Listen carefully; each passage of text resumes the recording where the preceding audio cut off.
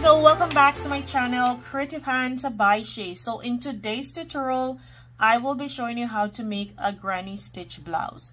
So guys, if you're new to my channel, welcome. Thank you for stopping by. I hope that you will love what you see and you will stay here with me. To my regular viewers and subscribers, thank you so much, guys. So I just wanted to elaborate a little bit on the yarn that I will be using today. So I actually went on Temu and I was scrolling through trying to find a good cotton yarn, and to my surprise I found this one.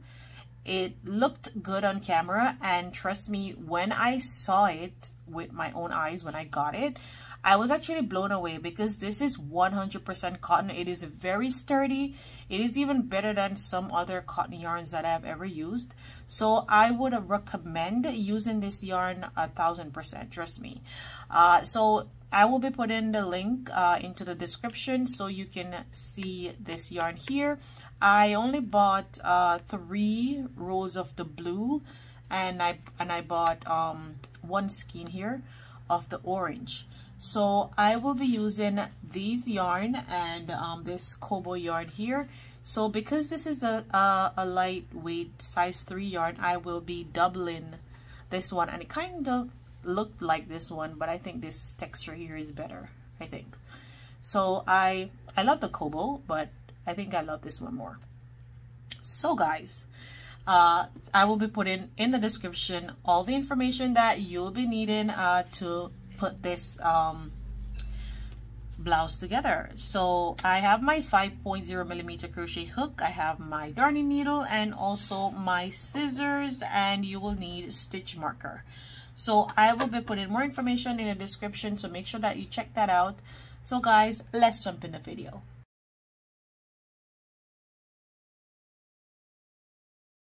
So guys, I wanted to show you one panel of what I did before, and this is what it looks like. So you can see that nice texture of that yarn. You can see what I'm talking about. It is really cute. And so I did 18 rows of my stitches here, and I will be making the next panel in 3 different colors. So I wanted one color in just the royal blue here. I'm just gonna call it royal blue because it does look like royal blue. It doesn't state the name of the color, but I am just gonna call it royal blue. So I will be showing you how to start the square. It is just one big granny square here. So you're technically not gonna do a lot of work. You're just gonna start your square. So what I'm gonna do is I am gonna start off with this one here, or better yet, let me just start off with the orange. So I'm just gonna go in there and pick that out. Hope I find it. I actually found the blue one easier, so I hope that I will find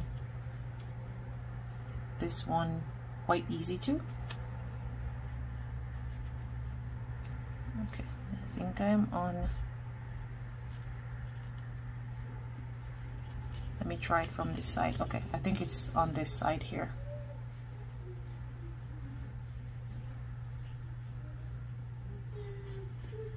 There it is. So we're gonna begin by chaining 5. So make your slip knot however you feel comfortable. So this is how I make mine. I just insert my hook, wrap it around like a number 8, and pull through. So now that I have done so, I am going to go ahead and chain up 5. 1, 2, 3, 4, and 5. Now that I have my 5 chains, I am going to go into this first stitch here and make a slip stitch. So now that I have my slip stitch there, I am going to chain 2, and this chain 2 here counts as our first double crochet. You're going to yarn over, go into that little ring there, and make 2 double crochets. So that's 1 and 2. You're going to chain up 2, go back into the same circle, and make 3 double crochet.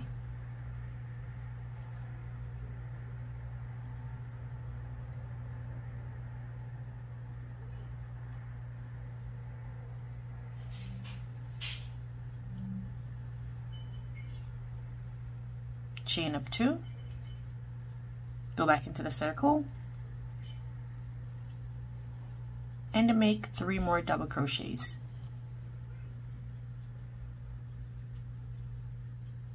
That's 2 and 3, chain up 2, go into the circle,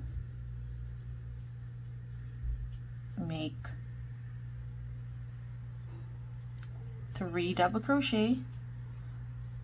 It's 1, 2, and 3. So now that you have your 3 double crochet here, now you are going to go ahead and chain 2, 1 and 2. So you should have 4 corners. So I have 1, 2, 3, and this one here will make it be 4. So now you're going to slip stitch on top of your first double crochet. So not the chain 2, 1, but the first double crochet that you did. So now that I have done so, I am just going to slip stitch there and chain 1 and fasten off.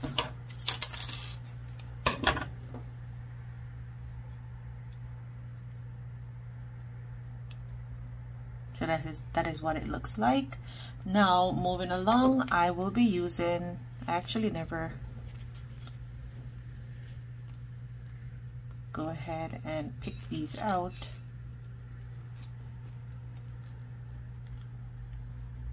I hope I'll be able to find it. Okay, I did. Guess today's my lucky day. So I am gonna go into this one here also, and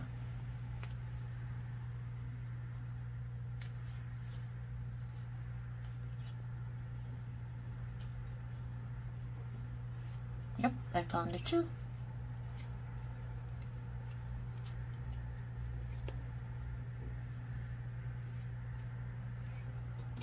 So I'm just gonna double both of them. And now we are going to flip our work over. You're going to insert your hook and you are going to attach your yarn. Chain 1, give it a tie,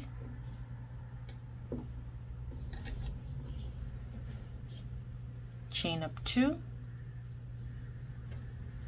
and that is going to count as our first double crochet. Yarn over, go back into that space and repeat the same thing. Make 2 double crochet,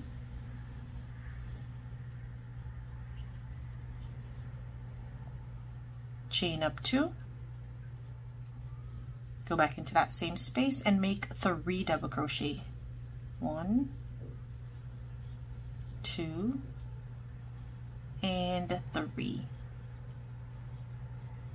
So now that you have your 3 double crochet, you're going to chain 1, go over into this space and make a cluster of 3 double crochet. So that's 1, 2, and 3. Chain up 2, go back into the same space and make 3 double crochet. That's 1, 2, and 3. If you think I'm going too slow, you can always slow down the video or you can rewind to see what I did. So now you're going to chain 1 and you're just basically going to continue doing the same thing until you get back to this part here, and I'll meet you there. So guys, now I have come to the end here and I'm going to chain my 1 and make my slip stitch. So I won't be changing my color yet. So now what you're going to do is you're going to turn your work and you're going to make a slip stitch inside our chain 1 space. Now that you have done so, you're going to chain up 1 and 2. Remember, chain 2 counts as our first double crochet. You're going to yarn over and make 2 double crochet in that space. So that's 1 and 2. You're going to chain 1, go into your corner and make a corner. So 3 double crochet, 2, and 3, chain up 2, 3 double crochet to complete your corner.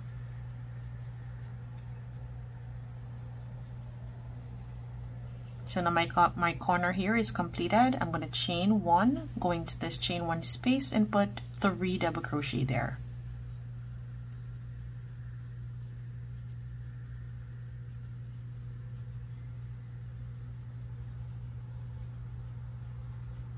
Chain 1, go into the next corner and make a corner.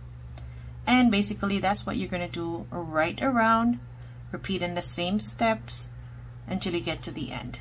So continue doing that, and I will see you at the end of this round.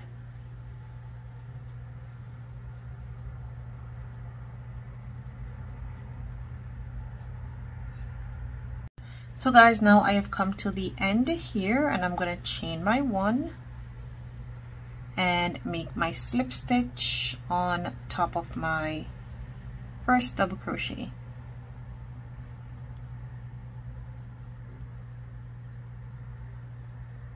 And I am going to change color again. So I slip stitch and then chain 1 and fasten off. So I will be putting on the screen the color combination of how I will be putting these colors together so you can follow. So now I'm going to change to my blue here, and this is what I have left over. So I actually use 1 skein and some out of this one to make that first panel. So this is what I have left back. So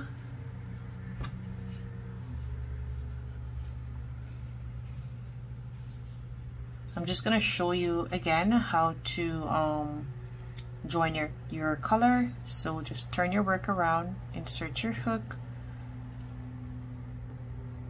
and attach your yarn. Chain 1, give it a tie,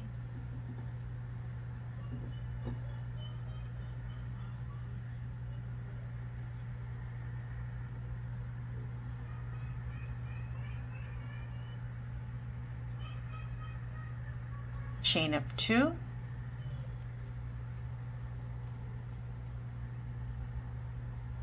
and then you're going to go into that same space and make 2 double crochets.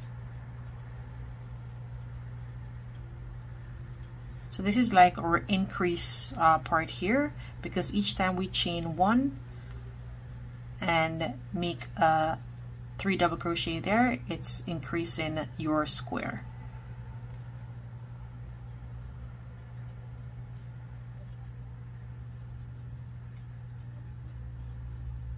So basically you're doing the same thing over and over again until you get to the desired width that you are making. So if you are making it bigger, you can measure yourself, and once a square goes across your shoulders, or however you feel comfortable in your top to be on you, then you can stop there.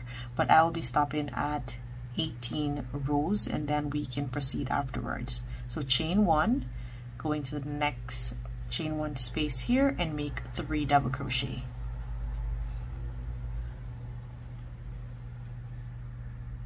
Chain 1, go into the next space and make 3 double crochet. So you can see that our square is getting bigger. Chain 1, go into the next corner and make a corner. So I'm just going to continue doing that, and as I stated, I will be putting on the screen the color combination so you can follow. So I will see you when I get to my 18th row.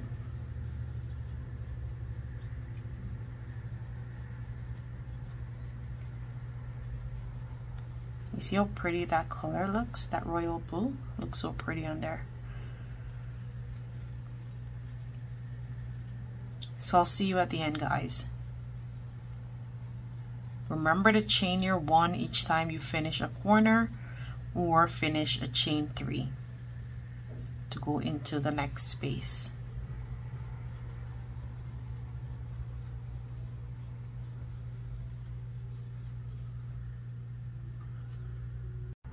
So guys, now I have come to the end of making my 18 rows, and I'm just going to do my last slip stitch here,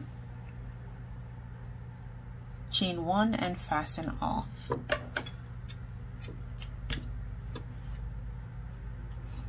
So this is what I did. So I did 4 rows of the blue, and I did 4 rows of the brown here. I did 4 rows of the orange. I did 3 rows of blue here, and so on from the front. So this is what my square looks like. So what I am going to do is, I'm just going to show you from the previous one. I went ahead and I put 2 rows of the brown here, and this is going to be on the side part of the top here. So I'm just going to show you how I attach the yarn.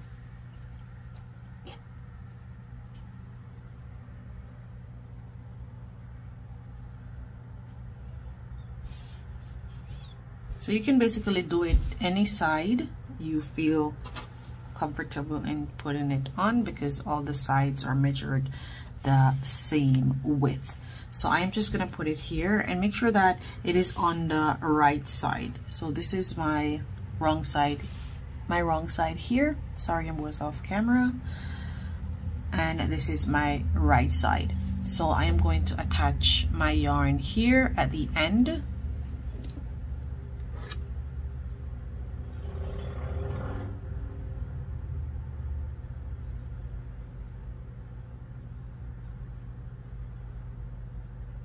Give it a tie,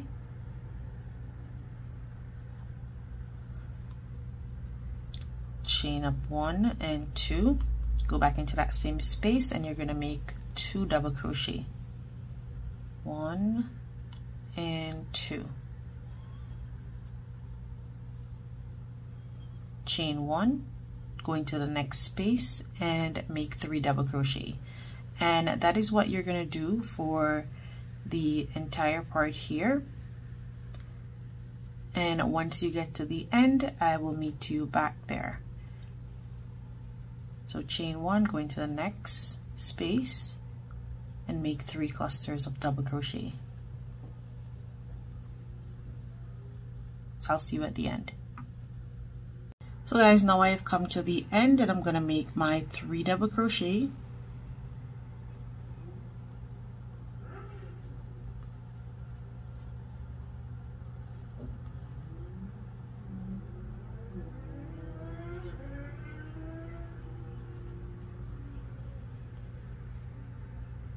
And chain 2, turn your work, and you are going to make another row of this same thing. So you're gonna yarn over, go into the next space and make 3 double crochet. So 1, 2 and 3, chain up 1, go into the next space and repeat the same thing. So continue doing that, and I will meet you at the end. So you can go ahead and put the same thing on this side here. This is the side that we are going to sew together, so that's the reason why I'm adding this color here onto the side. So once you're finished with this row, you will add 2 rows on this side as well. So I'll see you there.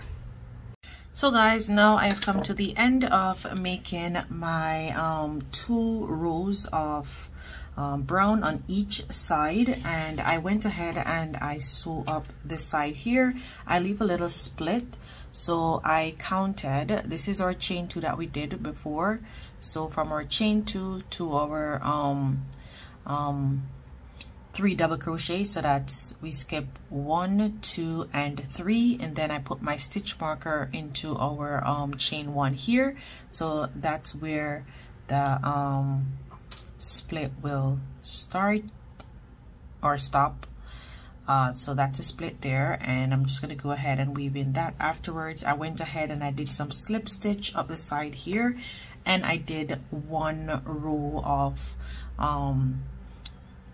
granny stitch right around here for the little sleeve. So it's like gonna be falling off the shoulder just a little bit, so it's not a lot of sleeve. If you want to put more rows, all you have to do is just continue going around.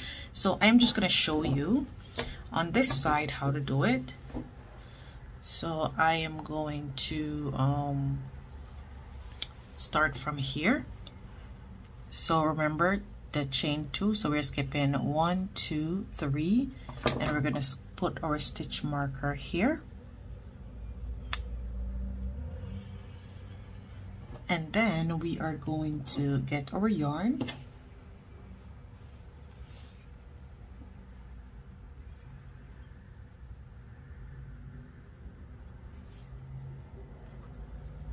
we're going to join the yarn into our first double crochet here onto the other side as well. So insert your hook into both parts, and make sure that your square is on the side that you want it to be on, because we're actually sewing the squares together on the right side. So make sure that it is on the right side that you want it to be on. So I am just gonna attach my yarn here. And then now that I have attached my yarn, what I'm gonna do is, I'm not gonna chain one, but just go into the next stitch and do slip stitches right up to the top. So not exactly up to the top, because we will need to have our sleeve armhole area there. So I am going to slip stitch until I reach to that part, and I will meet back up with you. So guys, now I have come to my last set of double crochet here, and I'm just going to do my slip stitches. So I did a total of 7 clusters, so 1, 2, 3, 4, 5, 6, and 7. So now I am at my last slip stitch there. So what I'm going to do now, we are going to go ahead and sew up, we're going to sew up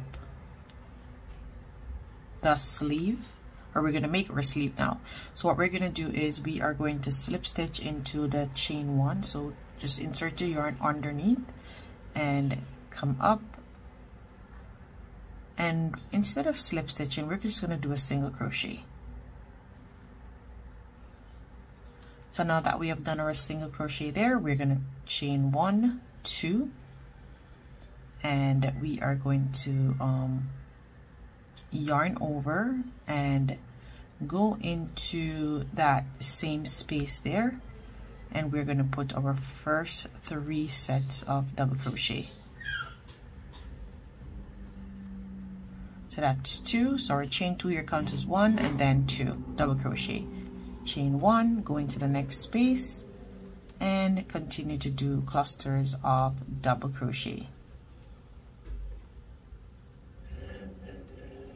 Chain 1, go into the next space,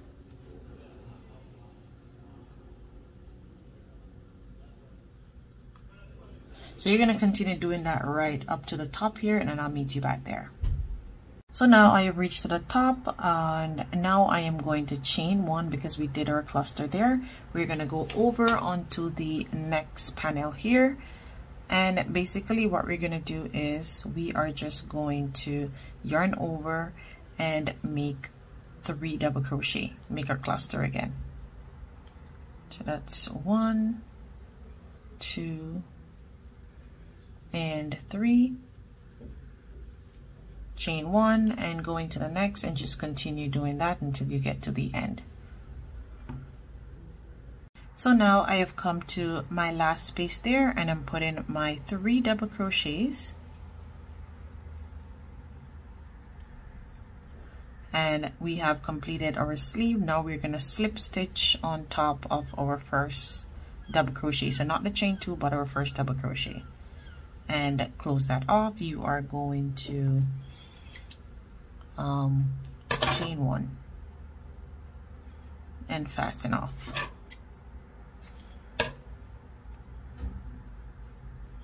So now that we have done so, might as well go along and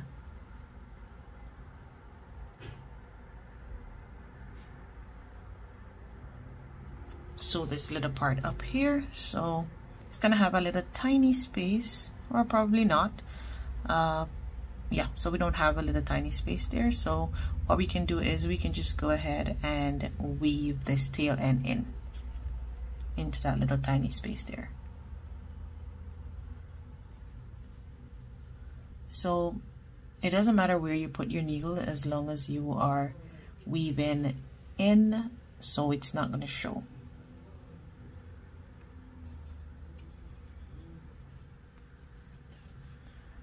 I'm just going to go under here, and you're going to do this for all of your weave in. Just insert your needle into places where it's not going to show. So now we are done making this sleeve here. So remember, I had finished my first sleeve. This is my second one. So if you have not done the other one as yet, you can go along and do it. So now what we are going to do is we are going to basically we can use this little tail end here just to sew this little part up, and then we are going to use the blue to do the rest of it. So I am just gonna go ahead and quickly sew this part up, and then I'll meet back up with you guys. Now we are going to do a little sewing here. So I count 1, 2, 3, 4 clusters. So this is where we're gonna stop, and on this side it will just slope off your shoulder just a little bit. So I'm just gonna insert my needle here, going into both loops, and I'm gonna leave just a little bit of tail so I can have it to sew in afterwards. And if you want to use your hook to do this part, you can, but I'm just using my needle. So go ahead, do some in and out stitches just to close this part up, and once I am through, I'll show you what it looks like. I'm going to continue doing that, then I'll see you there. So guys, now I have come to the end here of sewing this part here together, and I'm just going to insert my needle again to make sure that it is well sewed. And there it is. So all you have to do is weave in the remaining part. So kind of just, as I showed you before, kind of just go inside of your stitch and weave in your tail end.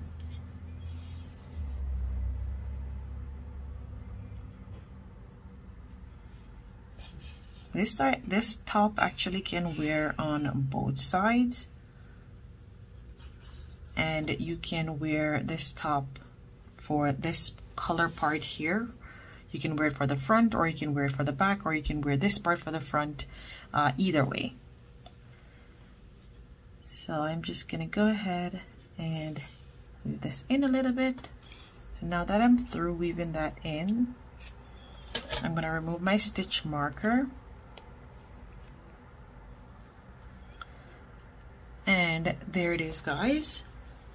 So technically our blouse is now completed. So there's a little sleeve, so it's looking super cute.